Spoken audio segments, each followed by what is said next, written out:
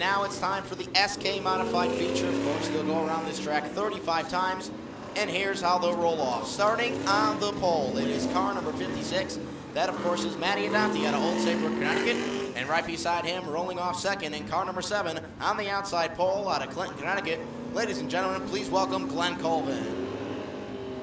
2 rows back, starting third, it'll be car number 57. That is the number 57 for Mark Payne out of New Milford, Connecticut. And right beside him in car number 35, starting fourth, please welcome out of Sillington, Connecticut, Dennis Charette. 3 rows back, starting fifth, it is Sean Monahan in car number 31. And right beside him, the man with the video camera in his back seat tonight, starting sixth, please welcome Jeff Pearl. 4 rows back, he'll start seventh. It is the Silver Fox. He is in car number 84 out of Plainville, Connecticut. Please welcome John Bergenti. And right beside him, Smokin' Don Fowler. He is in car number 26, and he'll roll off 8th. 5 rows back, this man will start 9th. It is car number 5 out of Lisbon, Connecticut for Chris Pasterak. And right beside him, starting 10th in car number 08, please welcome out of Roxbury, Kurt Lanahan. The 6th row goes like this. Starting 11th, it is car number 09. That is Jay Miller out of East Granby, Connecticut. And right beside him, starting 12th, car number 51. Please welcome Rod Janovic Jr. out of Waterbury, Connecticut. Row 7, starting 13th. This man, of course, needs no introduction. He is the 5-time champion of Waterford Speedbowl and your current last week's winner, car number 3, it's Dennis Gaeta. And right beside him, starting 14th, it's the Rocket, Robbie Summers. Starting 15th, it's car number 1, that of course is Ronnie Silk. And right beside him, starting 16th in car number 17, out of North Brantford, Connecticut, Ernie Bertrand. The 9th row looks like this, car number 55, he'll roll off 17th, that is Mike Finkeldy out of Connecticut. And right beside him, in car number 47, he's already won once this year, the always quick slide box, Tommy Fox, number 47. In row 10, starting 19th, car number 27 out of Ledger, Connecticut, it's Tyler Chadwick.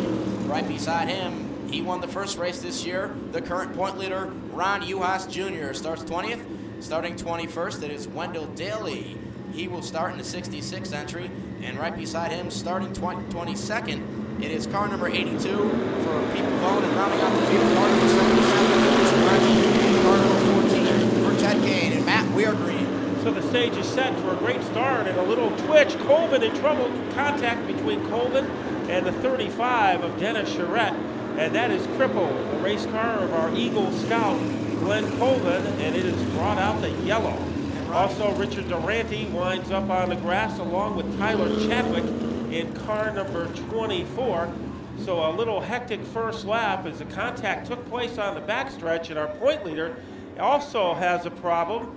Ron Uhas in car number 6. So apparently it's not a great night to be a point leader tonight because we saw Norm Root getting it over Mark Payne. Remember, Payne was good in his heat race, but a great recovery by Mark Payne. Pulled from the car of Mike Finkelday. We'll see if it's serious. Mark Payne, like a rocket ship, goes right to the front. He leads right now by about a car length. In second, we have Matty Adante side-by-side racing right now with Sean Monahan. Sean is pretty impressive. However, he is on the outside. Sometimes that can be the twilight zone, almost the black hole of the speedbowl if you stay out there too long. But right now, he is holding his own against Dennis Charette.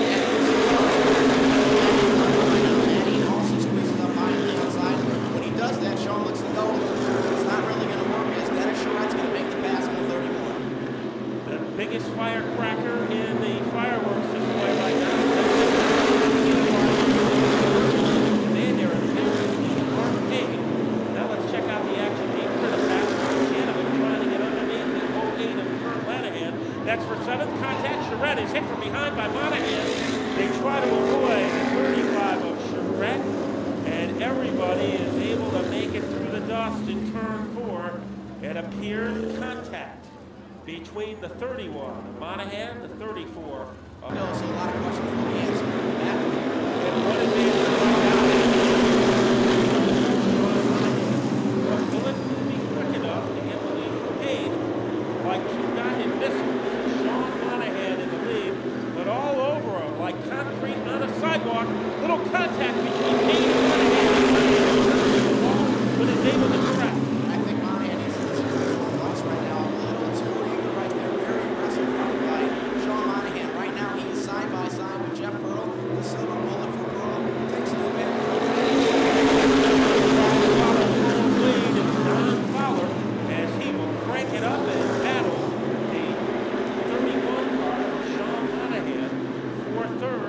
double file battle behind him for Lenahan. The Rocket also full blast. Robbie Summers, and on the outside of him, the combination of Chris Pasternak and the car who came from the disabled list to challenge Tommy Fox.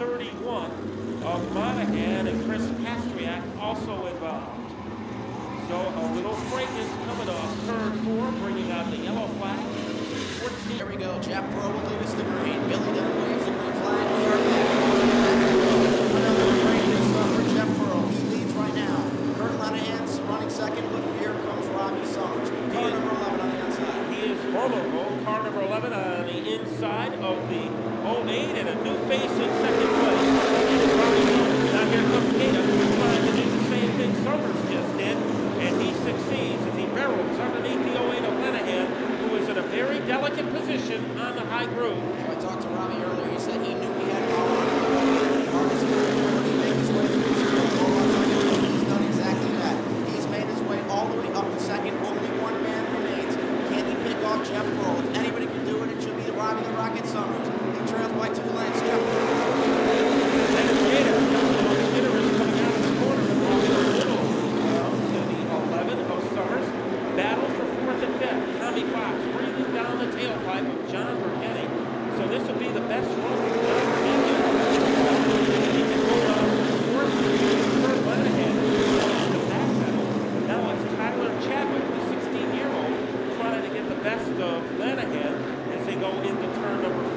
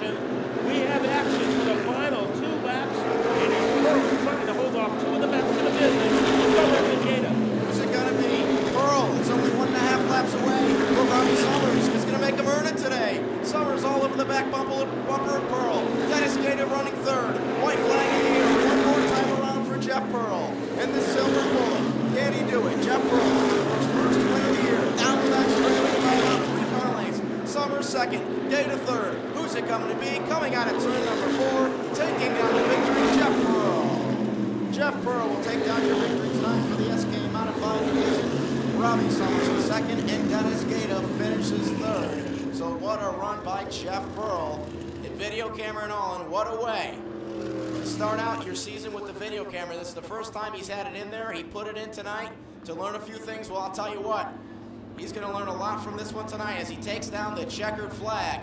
Jeff Pearl.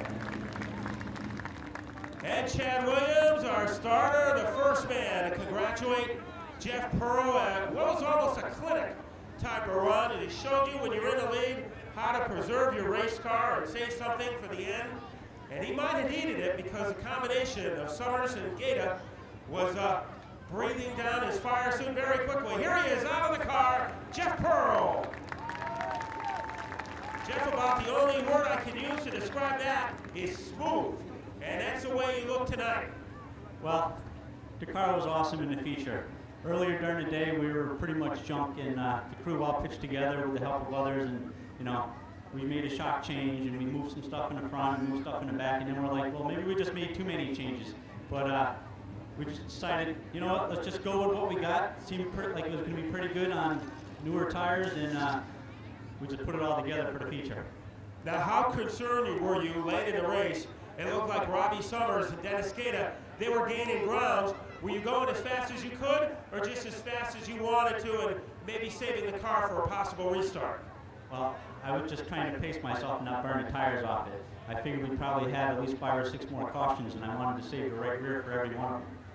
So I just have a lot of people I got to thank here. My wife couldn't come tonight. Today's her birthday, so she's going to miss out on that, and my kids are going to be upset. but at least we got it on video. I really got to thank Larry's Auto Machine for the awesome power on the restarts. This thing was awesome.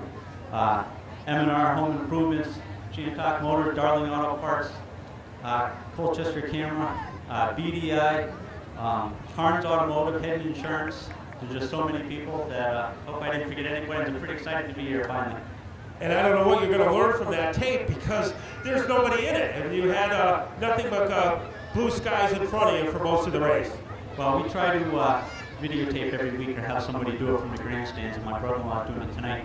And we just try to look back at the tape and try to watch the attitude of the car, critique, you know, what we can do to the car to make it better and what I can do to make myself a better driver, and, you know, kind of see what the other guys are doing. And, you know, there's a lot of great drivers down here, and it'll be a real shame if this place has to close. So let's rally and hope that we can keep this place going for a long time.